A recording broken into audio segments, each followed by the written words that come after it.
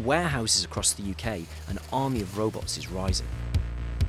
Intelligent machines and automation are spreading throughout the core of the logistics industry, helping to sort and process our online purchases, select our groceries, and package manufactured food products.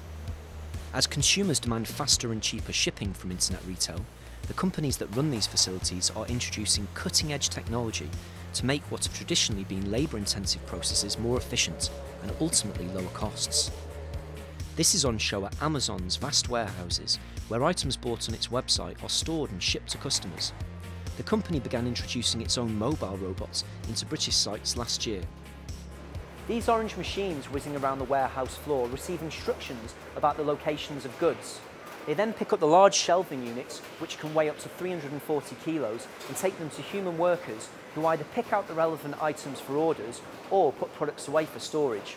Each day, an army of 2,500 of these mobile robots helps dispatch hundreds of thousands of orders from this distribution centre alone. They set up a priority where they say, okay, I'm more important than you, you give way to me. There's also been developments with the technology which picks up incoming obstacles and traffic and says, okay, there's a problem there, I'm going to avoid that route and go around it. A very different kind of automation is used by Ocado. Whereas most internet food orders are handpicked by employees pushing trolleys around supermarkets after opening hours, Ocado has its own system that retrieves items for humans to bag.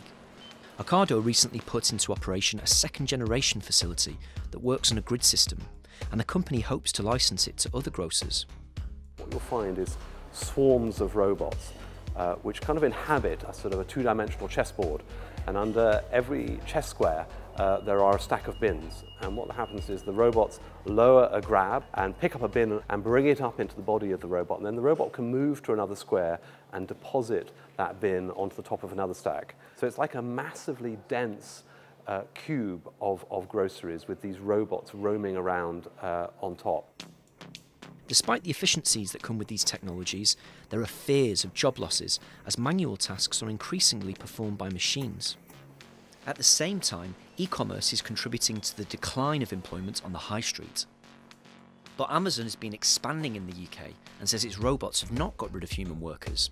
It's opening 4 facilities in 2017 that it says will eventually create 3,500 jobs. What's more, companies say as fewer human hands are needed for menial functions, there will be scope for more rewarding technical jobs.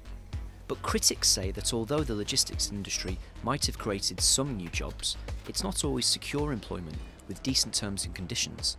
We've certainly seen a rise in casualisation, the gig economy of just clicking and getting people to turn up for there. Have we seen a rise in full-time secure employment? No, we haven't there, and I think that's one worry about when automation comes in a greater way. It can have a more detrimental effect on jobs. But for now, robots often struggle with tasks requiring fine dexterity and judgment that are human fortes. The German logistics group DHL has recently installed collaborative robots, or cobots, that work alongside humans and respond to their flesh and blood counterparts. The company plans to introduce even more automation to its production lines in the future.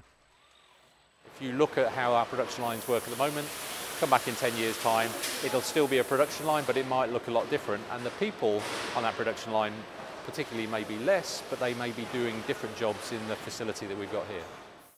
The question is what happens to those workers whose jobs are automated. Kalarasu Kostin currently works alongside cobots at DHL and is worried about his future employment prospects in an increasingly automated world.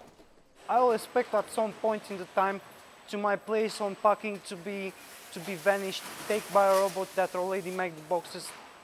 We have to find for perfection, so I have to do something else at some point of time. But I'm afraid.